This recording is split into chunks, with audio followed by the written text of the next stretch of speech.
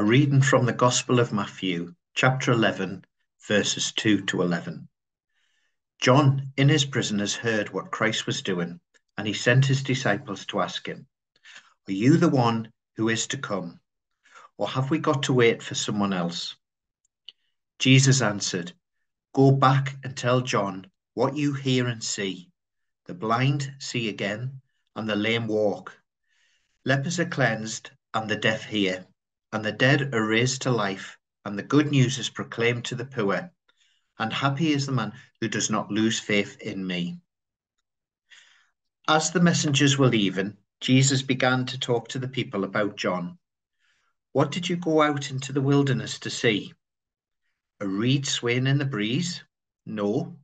Then what did you go out to see? A man wearing fine clothes? Oh no. Those who wear fine clothes are to be found in palaces. Then what did you go out for?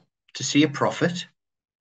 Yes, I tell you, and much more than a prophet. He is the one of whom Scripture says, 'Look, I am going to send my messenger before you. He will prepare your way before you.' I tell you solemnly, of all the children born of women, a greater than John the Baptist has never been seen. Yet the least in the kingdom of heaven is greater than he is."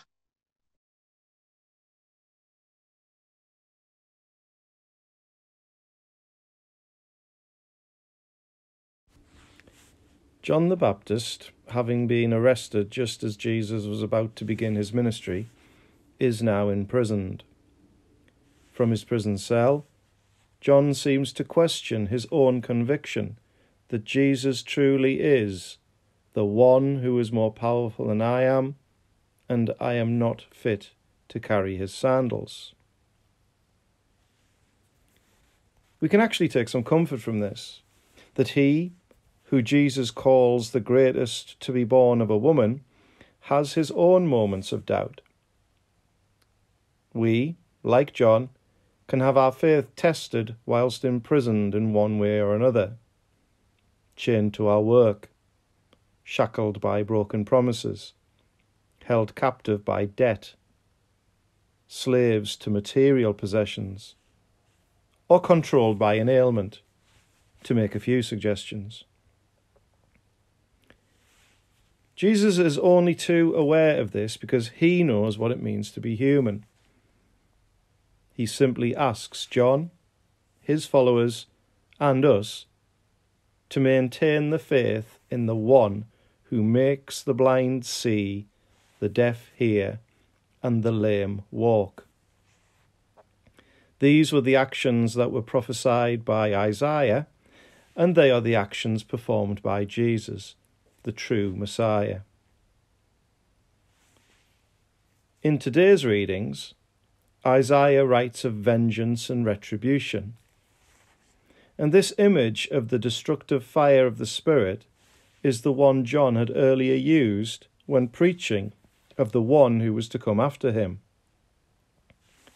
The fire of the Spirit, though, is warming and restorative. And Jesus appeared as a Messiah who would focus on healing the prisoner rather than destroying the prison system. Jesus' words at the end of today's Gospel reading, therefore, are in praise of John and are of encouragement to all to keep believing in him. Advent once again gives us time to prepare for the Lord's coming. We quite rightly prepare to remember and celebrate Christ's birthday, whilst we patiently await Christ's second coming in glory.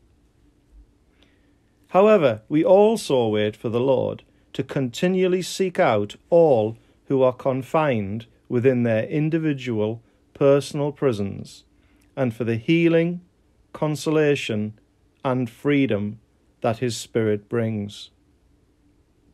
Today, on this Gaudete Sunday, we have much to rejoice in.